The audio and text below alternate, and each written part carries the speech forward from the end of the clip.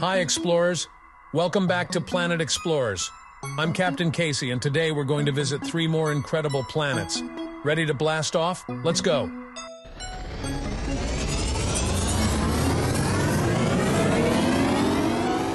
Our first stop is our home planet, Earth.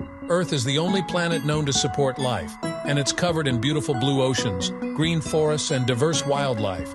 Let's take a closer look.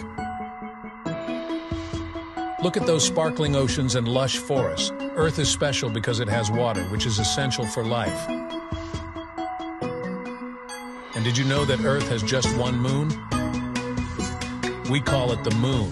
Next, let's visit the closest planet to the sun, Mercury.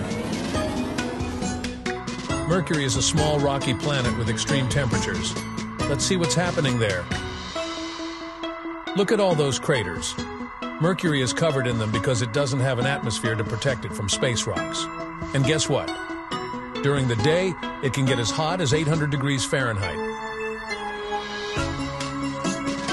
And at night, it can drop to minus 290 degrees Fahrenheit. Talk about extreme.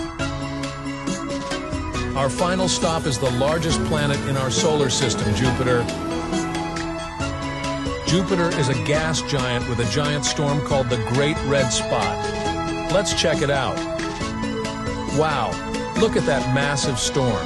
The Great Red Spot is a giant storm that has been raging for over 300 years.